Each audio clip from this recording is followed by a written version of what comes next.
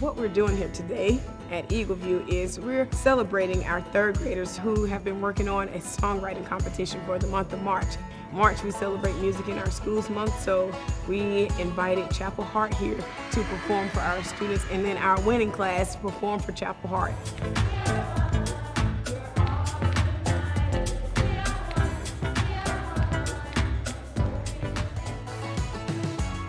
It's such a delight when you can bring celebrity into the school, let them share their story, and inspire kids. I believe that music education is so important. I struggled with ADHD for a while, and the thing that would always kind of like pull me back in was music. All the things I was going through in my life, music class was music therapy for me.